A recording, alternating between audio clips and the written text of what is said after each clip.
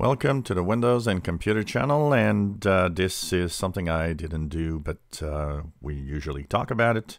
So this week, actually on December 15th, there was a release yesterday of Firefox 84, new version of Firefox that was released. So the web browser, of course, does not contain a lot of new stuff. What they are actually doing with Firefox 84 is they added compatibility with the M1 CPU from Apple. So that's one thing. Update on the web render engine.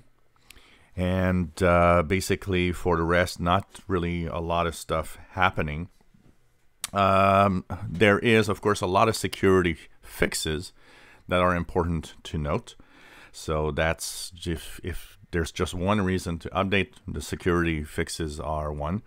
So to know if you have the latest version of Firefox, you simply go to the upper right corner in the hamburger menu, the three horizontal lines. Go into Help and go into About Firefox, and here you will be pushed to version 84 if it's not done already. And like I said, really nothing much happening in the browser itself. They do say that there's also more performance apparently in the way that it does things. And remember, this is the last version to support Flash. After Firefox, when we move to Firefox 85, Flash will not be supported in the browser anymore. Of course, this is the year where Flash will disappear from our computers. So Firefox 84, simply go to your browser and check out the latest version.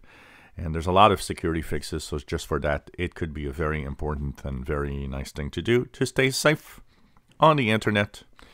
And check that out if you're a Firefox user. If you enjoy my videos, please subscribe, give us thumbs up. Thank you for watching.